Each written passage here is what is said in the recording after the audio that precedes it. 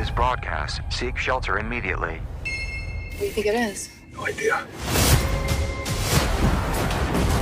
Gerard Butler and Morena Baccarin are set to return for a sequel to their 2020 film, Greenland. Butler will reprise his role as structural engineer John Garrity alongside co-star Baccarin as Allison Garrity. The sequel will once again follow the Garrity family, who, spoiler alert, survive a near-extinction level event when an interstellar comet hits the Earth. The greatest chance of survival are the bunkers in Greenland. Where we're gonna go? Gotta go now. Okay. This time around, the family must leave the safety of the Greenland bunker and embark on a perilous journey across the decimated frozen wasteland of Europe to find a new home.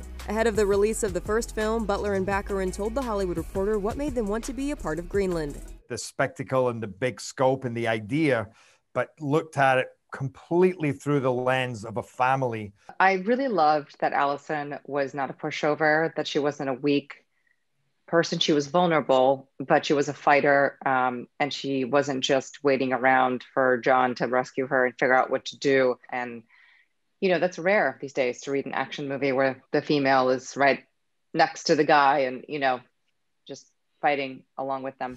Director Ric Roman Waugh will return to helm the Greenland sequel, which will shoot in 2022. For more on this story, go to THR.com. For The Hollywood Reporter News, I'm Tiffany Taylor.